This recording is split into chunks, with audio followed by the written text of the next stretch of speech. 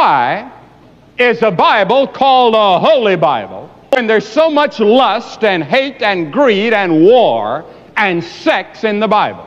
Why do we call it a holy Bible? You can't pick up a book that has any more hate in it, any more killing, any more war, any more meanness, any more wickedness, any more deceit than the Bible. But it's called a holy Bible. Do you know why it's called holy? Because the Bible tells the truth. The Bible tells the truth about God.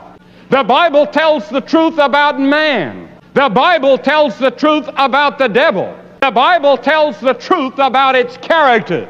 If this book had been written by men, not under the inspiration of the Holy Spirit, a lot of these fellows that are heroes in the Bible, you'd have never heard about their sins and their weaknesses and their failures. The Bible tells the truth about all of these things.